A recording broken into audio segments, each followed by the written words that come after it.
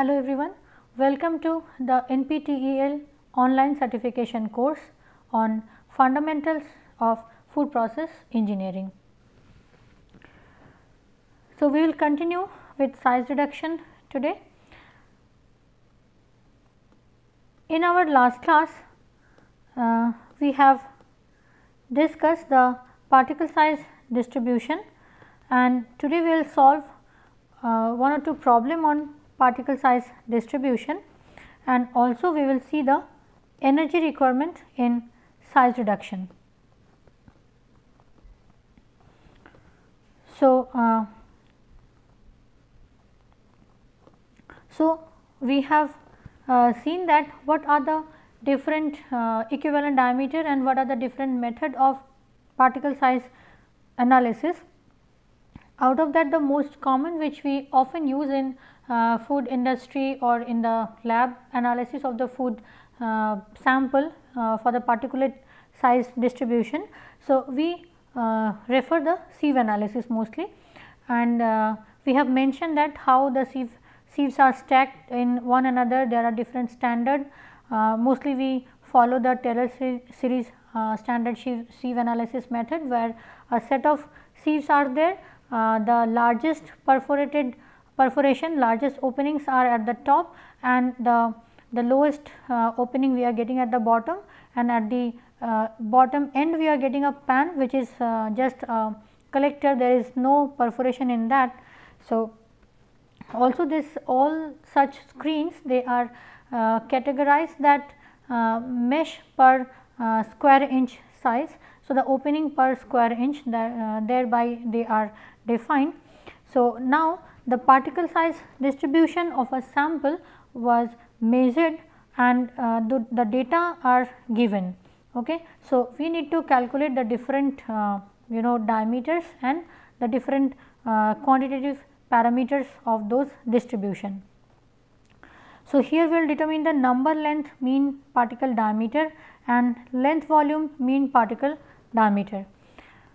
So, the expression of this are given in the previous slide. So, we will just apply the equations today here. This is the data given, the size band in micrometer and number of particles n, that is written on this size 0 to 4, 30 number, 4 to 8 microns, 40 numbers, 8 to 12 microns, 90 numbers, and so on. Lastly, we are getting 28 to 32, we are getting 15.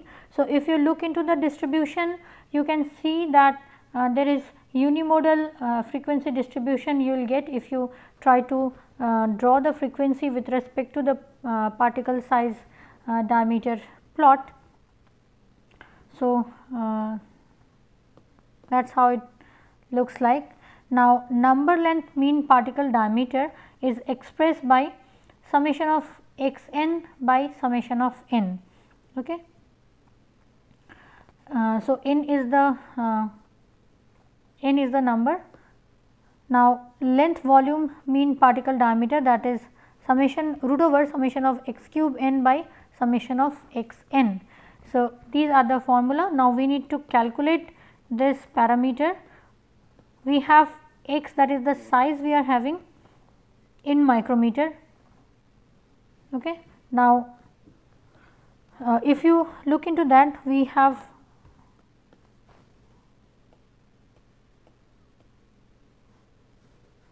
this size fraction. Okay. So, we are taking the mean of this size fraction, because we need to have one particular size that we need to take as d or x. Okay. So, and this is the number given to that. So, we will always take the mid value or the mean value of this size distribution. So, that is why we have taken here 2, 6, 10, 14, 18, 22, 26 and 30. Now, corresponding number of the particles in the earlier equation, in the earlier class, sometime you may get this x in terms of d, and x were used to represent the fraction. So, here since it is used to see the express the diameter. So, I am just mentioning it so that you will not confuse with that. So, here x is the dimension, characteristic dimension or the equivalent dia of the particle, those has been retained on the particular sieve size. So, 2 is having 30 numbers, 6 having 40 numbers, 10 micrometer having 90 numbers and so on. So, summation n is the total number of particle, that is 540, and x into n we need to use it here for length mean particle diameter calculation. So, x into n will multiply this with that and make the summation. Similarly, x cube n again will multiply x cube with n and will get the x cube n as this one 3.47 into 10 to the power 6. So, then what we need to do is we need to plot this value in the equation. So, number length mean particle diameter is coming as 8660 by 540. So, 16.04 micrometer. So, if you go by length mean diameter, so you are getting the mean particle size somewhere here between 14 and 16. So, 100 and 120 particles are there, and if this is the number of particles. So, in between somewhere this size fraction will come, and if you go by length volume mean particle diameter. So, you are getting root over this x cube n 1. So, this value 3.47 into 10 to the power 6 divided by summation x n 8.66 into 10 cube. So, 20.02 micrometer. So, 20.02 micrometer. So, this is lying somewhere this side. Okay. So, we can see that the based on different diameter we are getting slightly different mean size and the number fraction. So, here we will get somewhere in between these two. So, this is how we can represent our data.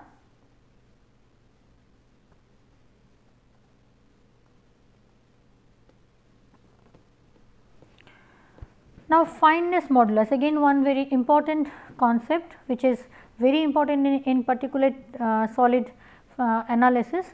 So, fineness modulus is an empirical figure obtained by adding the total percentage of the sample of an aggregate retained on each of the specified series of sieve and dividing the sum by 100. Okay. Adding the total percentage of the sample of an aggregate retained on each of the sieve of a specified series of the sieve and then dividing by 100, that will give the value of fineness modulus. Fineness modulus indicate the uniformity of grind in the resultant product. So, the average particle size dP in mm represented in terms of fineness modulus as dP will be equal to 0.135 into 1.366 to the power fineness modulus. So, fineness modulus which indicate the uniformity of grind in resultant product. So, uniformity is defined by fineness modulus. Now, once we have the value of fineness modulus, the average particle size dP can be determined by this equation 0.135 into 1.366 to the power fineness modulus. Okay. So, let us have one case analysis. For that we have a sieve number 100, 70, 50, 40, 30, 20, 15 and pan. So, 7 sieves and a pan, this is the standard configuration that we are having for this particular sieve. Then weight of the material retained on each sieve in the gram. So, all have passed through the 100 number sieve. So, this is 0. Then 1.4 gram retained on 70 number sieve, 16.7 gram retained on 50 number sieve, 36.7 gram retained on 40 number, 82.2 gram retained on 30 number sieve and 96 retained on 20 and so on. Finally, in the pan we are getting 8.7. So, total is 249.7 this much gram. Now, Then what we need to do is we need to see that from the total how much fraction or how much percentage is this 1.4. Okay. So, first if we go from the bottom pan we consider as 0 and number each of the consecutive upper sieve as 1, 2, 3 up to 7. So, this 0, 1, 2, 3, 4, 5, 6 and 7 defining the number of sieve from the starting from the pan. Okay. Now in the pan what is written, that is 8.7. So, if we calculate the percentage retained based on the total sample, that is 3.5%, then the 8 it will be 3.2%, 96 gram will be 38.4 percentage, 82.2 it is coming 32.88 percentage.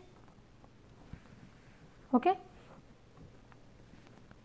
So, like that we will calculate all the percentage that is retained, percent material retained.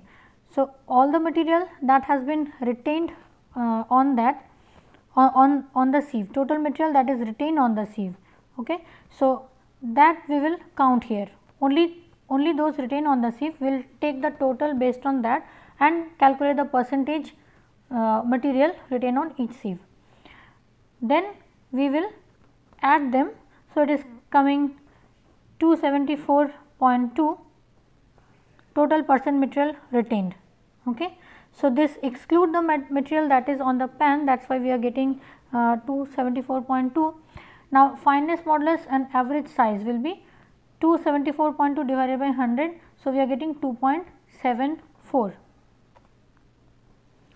So, if this is the fineness modulus, so what will be the dP? dP will be 0.135 into 1.366 to the power 2.74. So, we are getting 0.315 mm.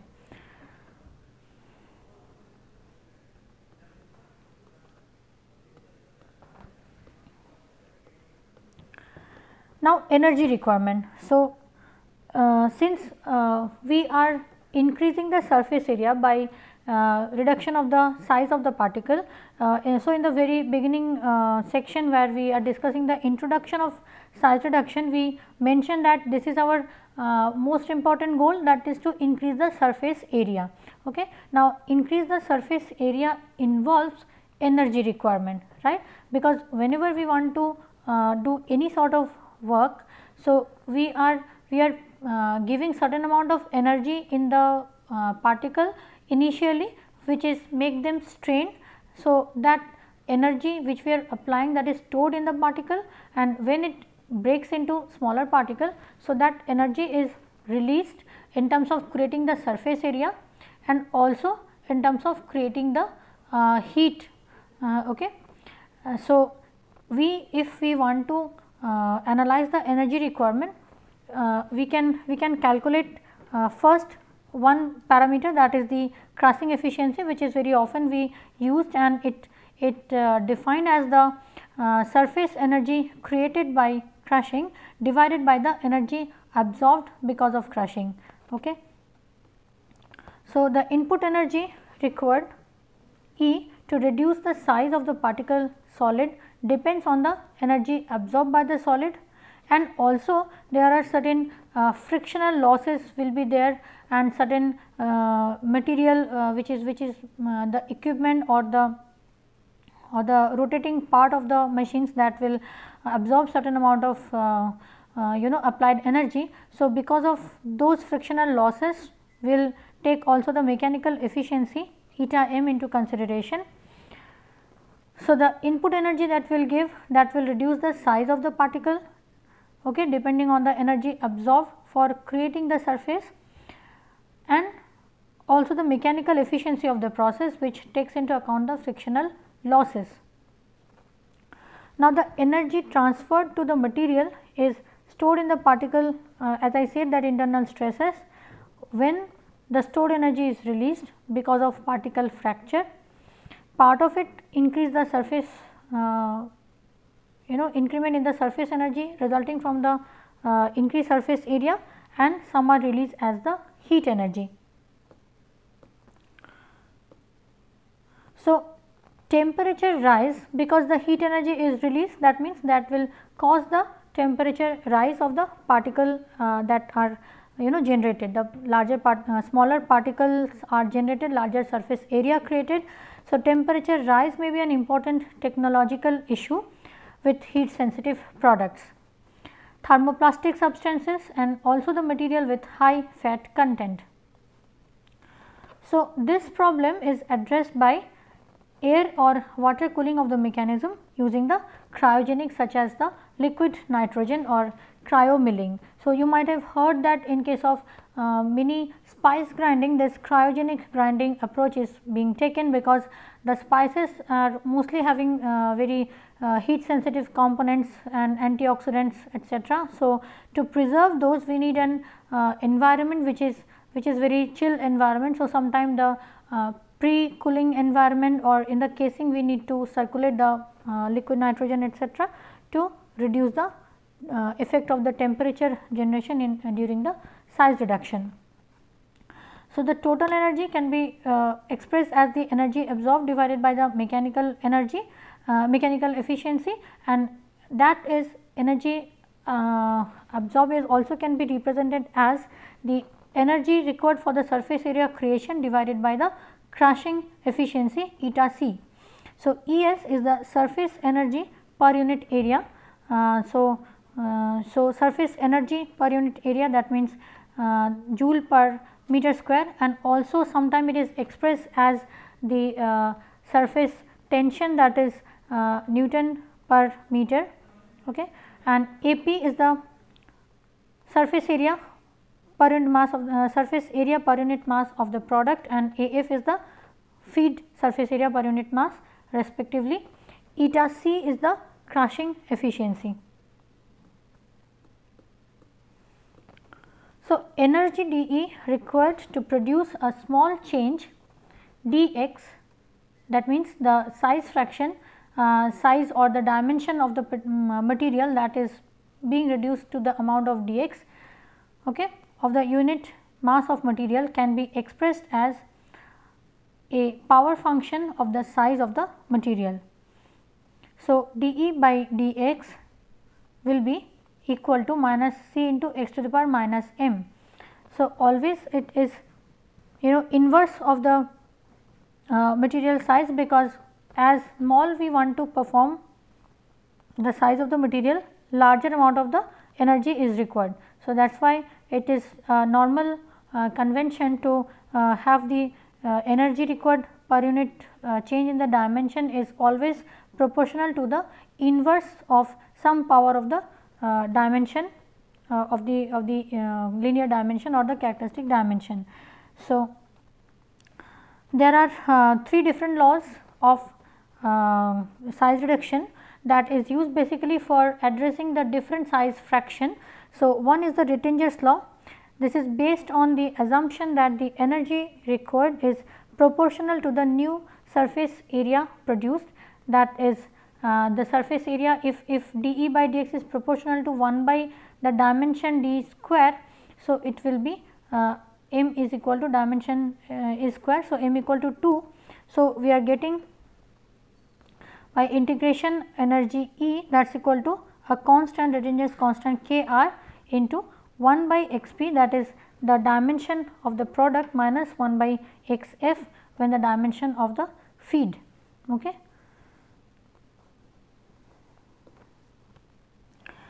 So, another law which is Kick's law, and in this law is based on the assumption that the energy input is proportional to the size reduction ratio or linear dimension, that is m equal to 1.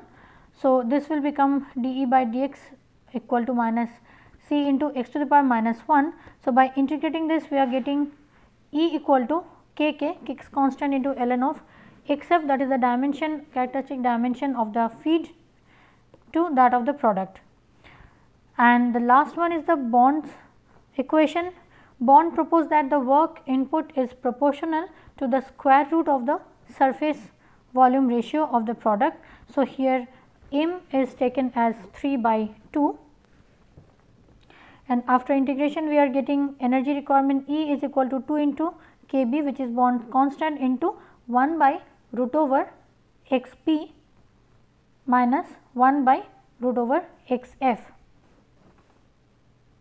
So, this is just like equation d by dx minus c into x to the power minus 3 by 2, and from that we are getting this equation by integrating. So, Xf and Xp are in meter, bonds constant Kb, that is equal to 5 into Wi. Wi is the work index and is defined as the energy required to reduce unit mass of a material from an infinite size to a size where 80% of the material is below 100 micrometer.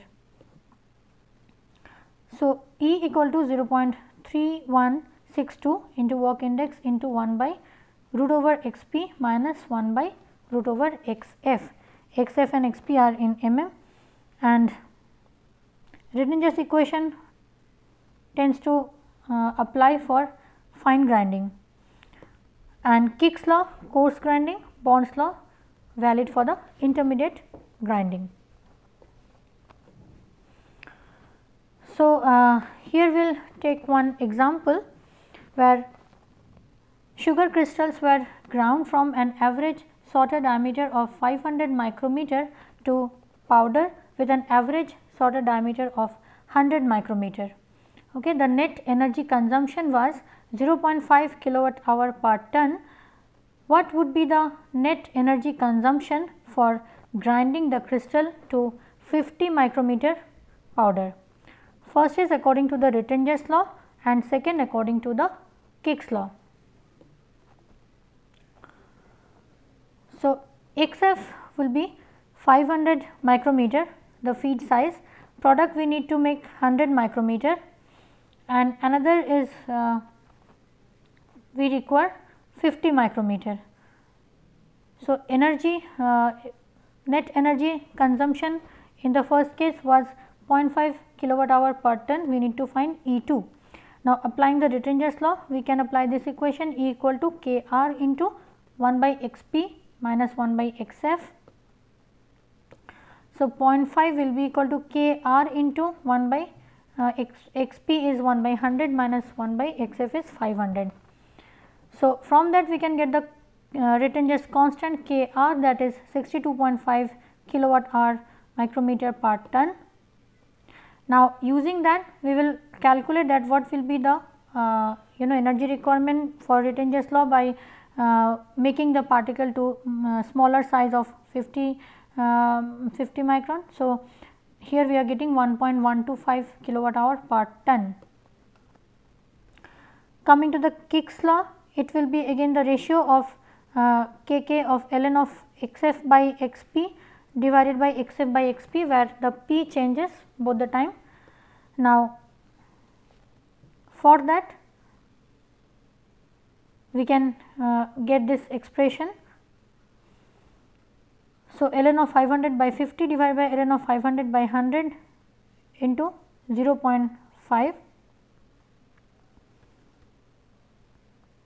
So, this we are getting 0.715 kilowatt hour per ton. So, we will stop here and we will continue in the next class.